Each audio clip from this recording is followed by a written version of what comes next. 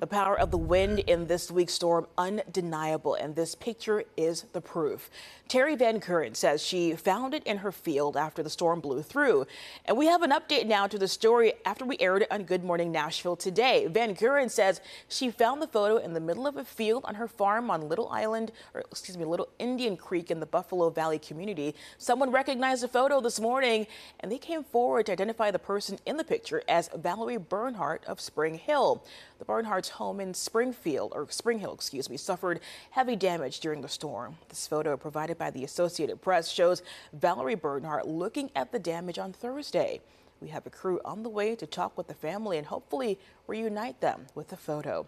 It's not clear where the photo was, but you can see Spring Hill and Buffalo Valley on this map here. That is a 90-mile drive. Look for an update later today on News 2.